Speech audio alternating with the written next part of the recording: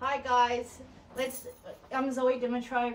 Just wanted to introduce you to Luke Wilson. We're here to Let's Talk About Ice. Let's just start with some acknowledgements first. I'd like to thank everyone who helped make the op shop at Scarborough Street come to pass and open last week.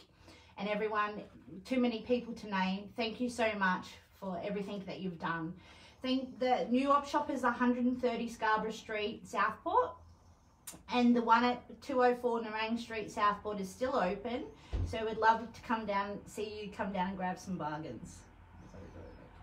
Okay, big thank you to everyone who helped make Ebenezer House come to pass, our new transitional centre. Thank you to Nightlight for the donations of beds, Lions Club for all the items that they donated, and Gardner Cars is having an end of financial year sale. And if you go down there and buy car, guys, and you put a token in the AIC jar, we get a percentage of that sale. So that's awesome. We also need volunteers for the op shop at Nerang Street. So if anyone has any free time during the day, if they could come down and help us, that'd be awesome. Okay guys, so we're here with Luke. Hi Luke. Hi Zoe, how you going? Good mate. Sorry.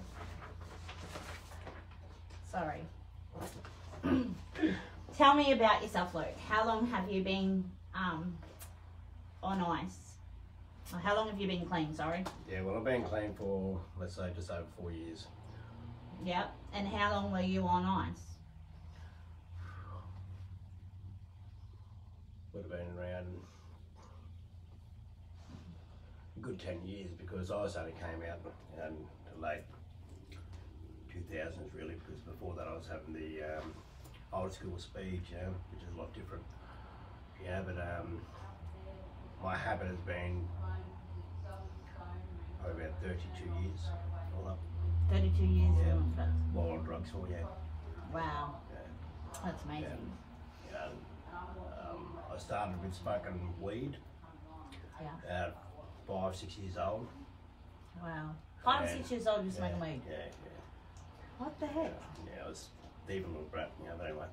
And then, yeah, when I was 10 years old, I started having Lions Manger dust. Yeah. And 13 sticky needles in my arm. Wow. And down with the spine, you know, I got addicted, of course. So who was the one who first gave you needles? First one actually gave me needles would have been my cousin. Oh wow. Rest his soul, but yeah. Wow. Yeah. So what was your childhood like then? It was actually good, you know, to be honest, like, you know, like a lot of people can blame my parents, but no, they're beautiful people. You know, Dad was a worker, he worked basically 24/7, you know. If he didn't have a family, he would have, you know, but he supported the family. Yeah. You know, Mum and Dad, you know, and they ended up having their own business as well, cleaning. Yeah. You know, but of course they had something on the side, you know, but me being a little kid, what do I go looking for? My birthday and Christmas presents. Yeah, find things that I shouldn't have been touching, but yeah. You know, I don't blame them, you know, and they tried to teach us all the right things in life, you know, and basically made the Ten Commandments in a sense, you know, do not steal, do not lie, do not cheat, you know, and but yeah, I've done the total opposite, as you do when you're kids, you know. Yeah, we Don't do. listen. Do the opposite of what parents are, you know. Yeah. They tell you to do this, you do the opposite. Okay.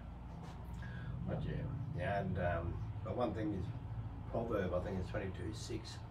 And that's one what's been coming to me of late, because it actually says, train a child as the way they should go when they're young, and they won't depart from it when they get older. Yeah. So Mum and Dad they tried to train us the right way. You know, that's what I actually tell them, you know, like now, look at me, you know, and I'm living proof that we can break through the cycle, you know, and no one's too lost, no one's too broken to be saved and restored. Yeah, man. Yeah. So what was your life like during the addiction? Wow.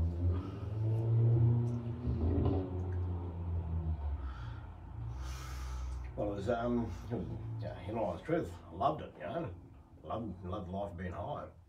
Mm. Yeah, like, I can't say that, yeah, it's because of my upbringing, you know what I mean? Because I used because I wanted to use.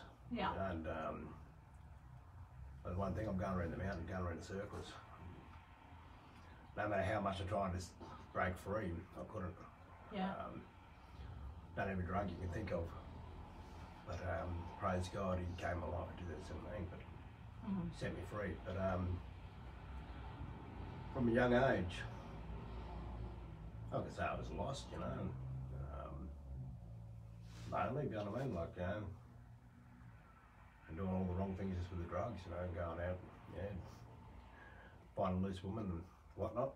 And, you know, like, yeah, doing the wrong thing, yeah. And Yeah. my thing of clubbing, you know, instead of going nightclubbing as everyone else did, my clubbing was going out and baseball batting people, yeah, but it didn't do well for my criminal history, you know. Been out of jail for 18 years. But Yeah. And what was it like being in jail? well, at first it's all fun and games, you know. Yeah, like, yeah, but there, deal drugs and bash people, you know. Mm.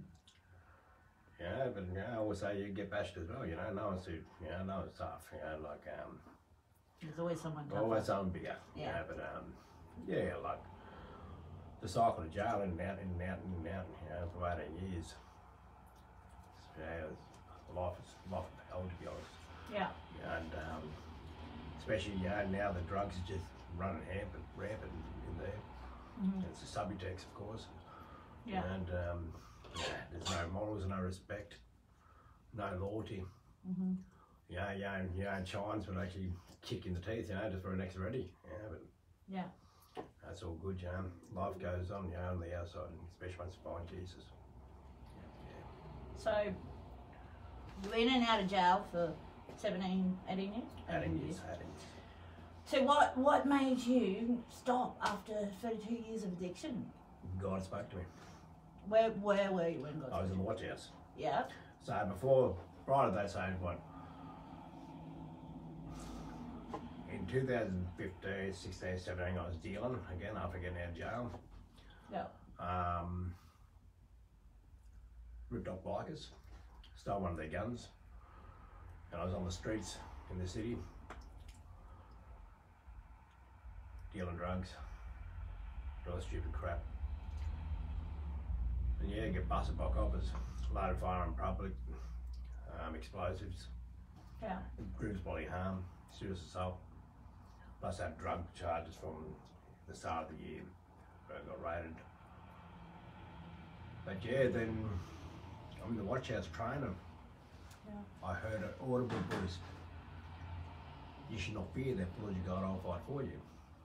Stood up, looked around me, nothing there. I'm thinking I'm just cracking out mental, I need help. So I blew it off and get back down, and then I'm training again. Next minute, the same word, more power, more authority. You should not fear that, Lord, you God, I'll fight for you. Every hair on my body stood up. Warm sensation in my heart. I'm thinking, got up, I had to ask the question, who are you?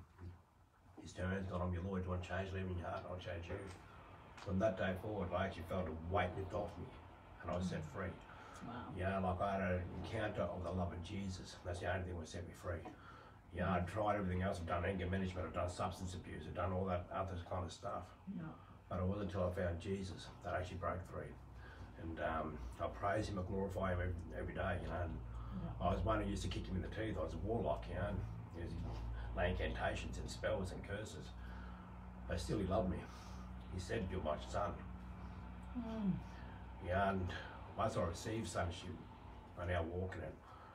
And it's that love, you know, the perfect love that casts out all fear. It's a love that covers a multitude of sins. He's not a wrathful God, he's a loving God.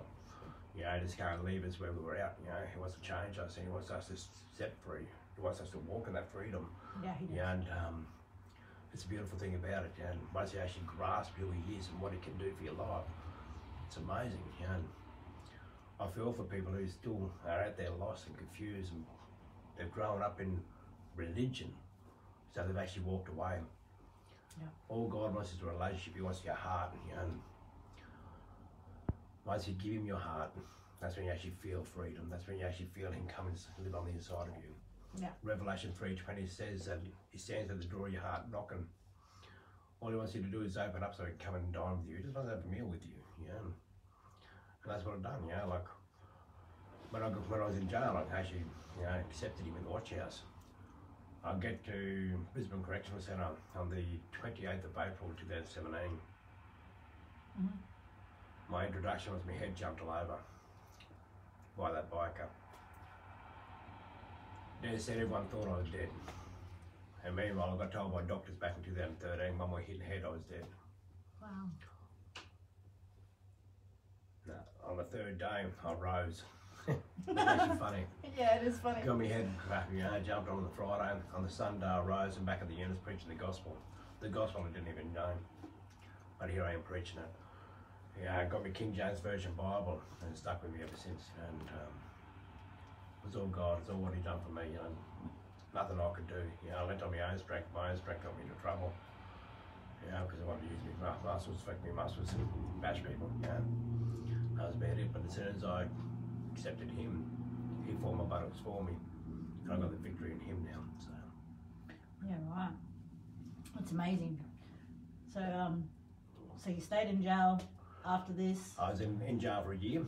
Yeah. I was in jail for a year and I was looking at 10 years, you know.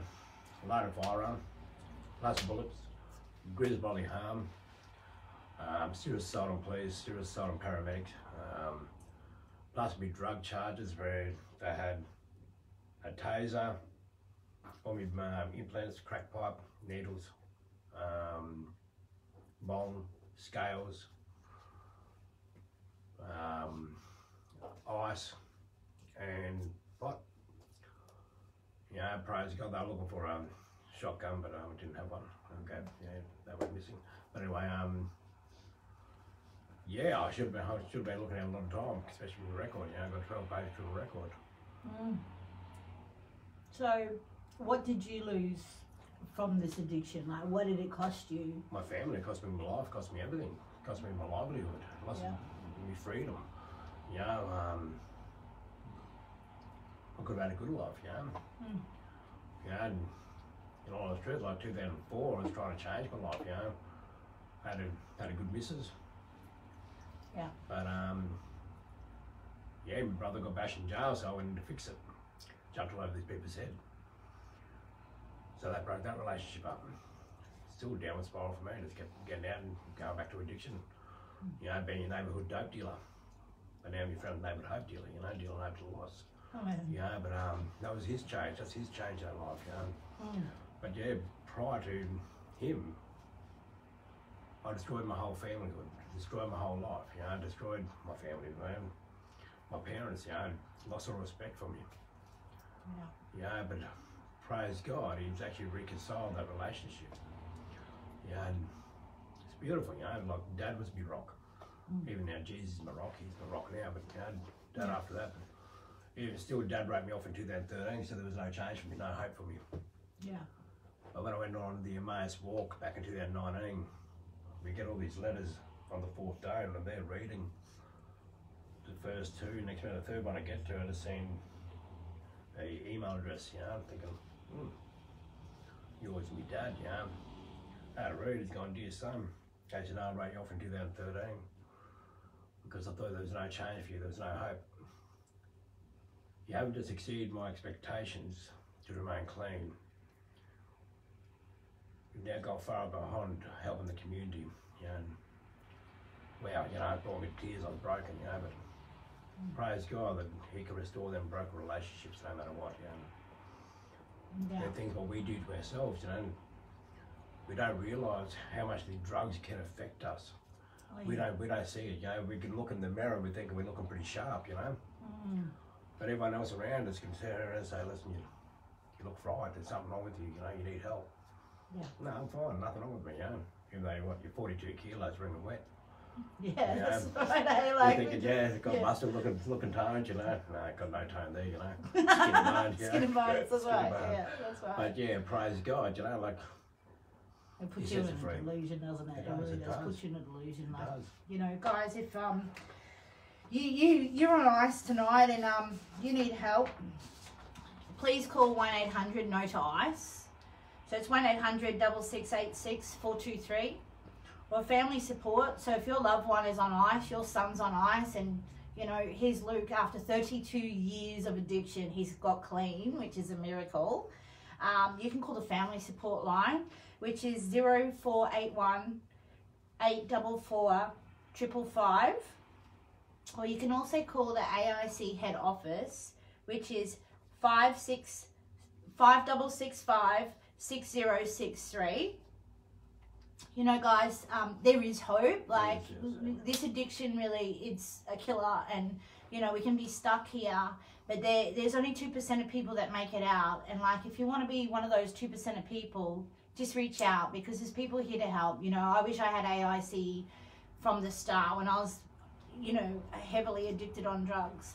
And I'm just so grateful for what AIC is doing for other people, and we're trying to get other people's stories, their hope stories out, because there is hope. Like, you know, your parents rode you off, and now you reconcile. That's just amazing, you know. And you know, for the parents out there that are writing their kids off, it's actually the worst thing that you can do. Is, you know, once you like break away from them and ignore them, it actually makes them worse. So it's good to get some counselling, some family support, so you can be there for them but not enable them. So that's what we encourage you to do. Call family support, and know there's hope. Like, Luke's story is just amazing. So yeah, so I encourage anyone out there who's actually stuck in addiction, just know that you aren't alone. There's always someone out there who cares. There's people out there who love you and do want to help you. Yeah, they're not judging you. Yeah. They just want you to seek the help when you need. Yeah, and when we're blinded, you know, because we're addicted, we think that everyone's just got it against us. They're not. They're for us. You know, they just want change. They want to see us reach the potential they know we've got. You know, and we can exceed it abundantly. Yeah. If we just trust and break free of them chains. You know. Yes, right, Luke. So what would you tell anyone that's listening, you know, that was considering doing drugs? What would you tell them about this drug, Luke? I tell them not to. You know, literally grabs you by the balls, and there's no turning back. You know, you do anything to get your next shot, your next pipe, however you do it. Yeah. You do anything. You know, you turn on your best mate. You know, you turn on your grandmother, let's say. You know, especially when it gets to the heroin. You know, not highs are just as bad these days. You know, it's destroying lives. You know, I've seen it and watch it on the streets. You know, and it's not good. You know, it's not good. But just know there's hope out there. You know, if you've got them thoughts, go and seek counselling. Go and speak to someone who can help you. Call AIC. AIC, exactly right. You know, Australian Anti-Ice Campaign. Yeah. You know, people like this who are actually set an example, who are trying to help people in need. You know, ring them, give them a ring, and get the support, get the counselling what you need. You know, because we can't do it on our own. Yeah, that's right. We can't do it on our own, but we need to be strong in our minds to do it. So what would you say that your life's like now, Luke? Like, I'm blessed. I'm blessed to be a blessing. Yeah. You know, that's an honest truth. You know, I might not have a house, I might not, you know, have everything I need. You know, well, have everything I want, but I've got everything I need. You know, and that's a good heart. I've got support around me, I've got brothers and sisters who love me, who don't want nothing from me. Yeah. You know, and going out and just helping and support people who are in that same predicament as I was, you know, and being that light in the darkness, you know, that's what matters now, you know, and it's amazing, you know, like, I'm blessed. I'm absolutely blessed. You know, and I'm fat, you know, that's all the truth, you know, like, you know, praise God, you know, like, you know, it's just not the natural, it's in the spiritual too, because He's there pouring His love into me daily. You know, He fills me up to the overflow, and, yeah, I love Him, you know, and, you know, just know, you know, like, when you do break them chains, you watch everything in your life change. You watch everything come back together like a jigsaw puzzle. You know, as I said, you know, He's the master potter, we are the clay. He molds us and shapes us into what He created us to be. You know, so it's amazing. Yeah. So, so Luke actually helps people a lot. Yeah. Well, it's not me. It's not you. Jesus helps, yeah, but amen. he Amen. does do a lot. So Yeah. you want to tell them what you do, Luke? Honestly, Now- it's not me. It's actually God who does it. Okay, so I'm involved with an organisation called Fishers of Men, who are amazing people. Who actually they've got discipleship programs. Where other people might call them rehabs. Right, so they've got 3 houses, only 2 are open at the moment. Trying to get the other one open. But we're supporting the people who are trying to break them chains, who are trying to get set free. And it's not us who do it, and it's not Bobby and Brennan who do it. But they point you into the right direction, which is Jesus Christ. And it's amazing what he does. And if you look up Fishers of Men, and Anti-Ice as well, they actually support them as well and send people there who need to break the addictions. And that's only for men. Fishers of Men. It's only for men. Yeah. But we do also have a furniture department where we help people out with furniture as well, and we give out meals as well. So we've got food parcels, and it's not like all these other organisations where you can only have 2 food parcels every financial year. But we're always there to support no matter what. If you need furniture, give them a ring. That's awesome. We do 600 meals a week for the homeless at the moment because of COVID, but it's amazing, people are needing homeless and always need to help, and this disadvantage, and we've been there, every one of us have been there, we've been lost, we've had no hope. But it's good that there's people out there who are supporting, and just like Australian Anti-Ice campaign. Well, they want to see people free, and it's amazing. Yeah, it really is, and it's so good to see Luke. I know Luke personally, and what he does on the streets and Fishers of Men, it's just incredible. And like guys, if you're just at the worst of the worst, like your whole life can be turned around. Like this addiction can be just used to go and help so many more people be free from it. Like that's what actually Luke and I both are doing. Amen. And everyone that works at AIC and Fishers of Men, we're using our mess to help people, our past to help people, and... Well, it's our mess once became a message.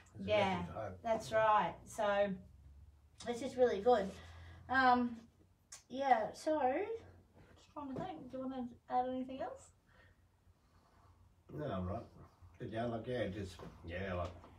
I just feel for anyone who's out there who's stuck, who's stuck at the moment, and believe they've got no way. There is a way, and all I can say is seek counselling, seek the right people. Australian Anti-Ice campaign, and seek them, talk to them, and they'll put you in the right direction to get the help what you need. Break the cycle. You don't need to be going in and out of jail. It's going to get you no life. Get back into work, get employment. And start making something of yourself. Have a family, have children, support these children the right way. We've already got them. Like that's one thing. I praise God for. Even though I've always wanted a family, I've always wanted kids, but I praise God that He didn't bless me with children back in the day because I was a scumbag. I had no hope. I was just going nowhere. It was all about me. I was selfish. And I just want to be next hit. That's what I wanted. And being in that jail, what kind of father is that? Not there for my child. But I believe that God's going to provide because He is Jehovah Jireh, the Lord our provider, and He'll provide all their needs. And trust. Trust in the people around you. But the ones who are off the drugs, let's say. But people who are on drugs, you can't trust them. I know because I was one of them. I'll tell you what you want to hear. But praise God for freedom. Yeah. And we also have at AIC, we have a buddy system. So if you ring up us for support, we have a buddy system that we can put you on a tripod of support.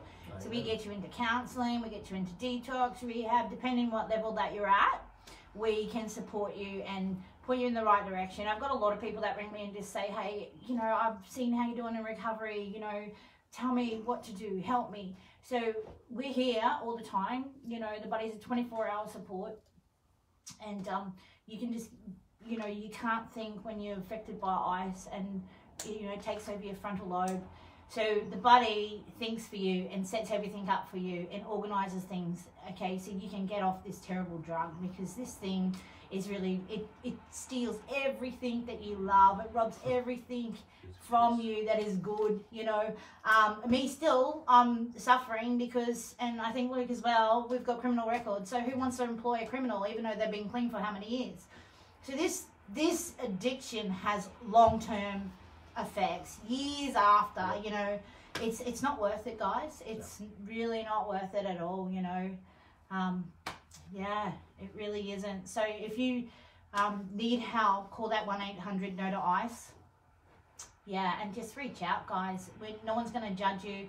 All our buddies have lived experience and they know what they're talking about. We haven't just read a textbook. We've walked through this, and we will walk you out of it. Amen. If you are willing to hold a hand, we will walk you out. So, yeah. It's like a bit of honesty, don't it? Openness and honesty, you know? Yeah, and it takes courage, you know, to say, I need help, you know, help me, you know, and sometimes it looks like that we can't get out of this addiction. It's so hard, you know. There was a time, even in my life, that I would be, I'm going to give up tomorrow, and I'd get up and I would have a needle. I'd have a shot and I'd be crying because all I wanted was my kids back, and I've just had another shot. Like, you know, it's so, takes over your mind so much. You can't even think. Like, that's how bad it is. You know, so parents, don't give up on your kids, and guys, don't give up on yourself. Like, reach out, make these phone calls, you know, like, what have you got to lose? You're already losing your life from this addiction. What else can you lose? Like, you know, you lose your kids, you lose your life, you lose your freedom, you lose your mind. There is nothing that is good that comes from ice. There is nothing. No. You know. Not one. No. And you're still using, and it's not even effective. It's not giving you that first high anymore. So. Just run around in circles chasing the next, you know, your initial shot. Yeah. You won't get it. Yeah. Yeah. So, yeah. You tell them that too, hey? Yeah. Like, there's no hope in it. Yeah, you're just going to run around in circles, you're going nowhere. And I don't, I was a dealer, you know, I'm dealing drugs, you know. What have I got to show for it? Nothing. Yeah, like. Criminal record. Criminal record, Criminal record, you know. One thing, I want to help the youth, there's one thing, okay. So I want to help the youth.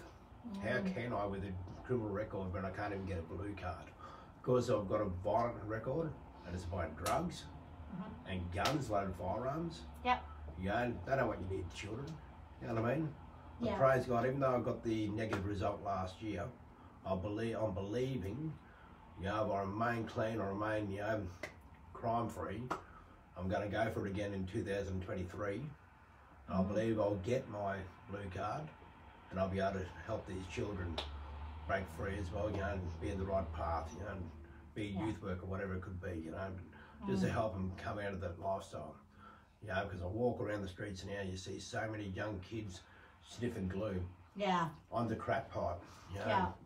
On the aerosol cans. The aerosol cans, Yeah, it's not good at all, and all you want to do is be able to help them. It's hard. Yeah. It's hard. And these are consequences, and I know that myself as well. You know, they look at me like, oh, you've got a criminal record, you've been to jail, what good are you to any youth? But the thing is, this is the honest truth, is someone who's actually lived it can actually relate. You know, we got all these people that have read textbooks. They've read textbooks, but they've got no idea. You know, so that's where addicts actually can, recovered addicts actually can help anybody in addiction, trying to come out of addiction, anyone to stop them from addiction. And it's about relatability. And I actually think Blue Cards for Services Australia need to get that. Of course. Yeah. Of course. Yeah, but then it's a sad thing. You got the people who are like in charge of children, like just that case at the moment. That little girl, 12-year-old in 2005 or 2015, got murdered by the foster family. So they make it harder for people to actually get blue cards, which is sad, Yeah. But I just pray that with God's favour and God's hand upon it, there's people like us who can help these young people. We'll be able to get blue cards, we'll be able to support the kids the right way, Yeah, I just pray for anyone out there who's just going through this drama, who's going through the lifestyle of addiction, who tries to go to another addiction too, to break that addiction. It's never good. It's never good. We need to be set free totally. There's only one person who can do that for us, and that's Jesus. But yeah, like all organisations like this who can help as well. So yeah, and that's exactly what does happen when you don't get set free. Is you go from one thing to another, one addiction to another, whether it be relationships, sex, you know, other drugs, drinking, and it just goes on, and you're never satisfied. There's no satisfaction in this, is there? So, you know. So yeah, guys, if you guys would just pick up the phone, call 1-800-NO-TO-ICE. Families, seriously, call the family helpline, the family support line. We're here to help. We want to see people out of active addiction and helping people, you know. And guys, we really need people to volunteer in the op shop here at 204 Nerang Street, Southport. And we can't, AIC can't work without volunteers. Like, we're all volunteers here, and our job and our heart is to see people get free. Like, we really want to see everyone free from this. And it's so much work behind the scenes that you have no idea. And we're not government funded yet. Governments, council, start funding us, please. But we really need some support, and we really would appreciate anybody that could even just give 2 hours of their time a week to come and help us. Would be amazing. So I just want to thank you guys for tonight, and God bless. Thank you, Luke. You're welcome. Thank you, Zoe. Thank you for having me. Yeah, thanks.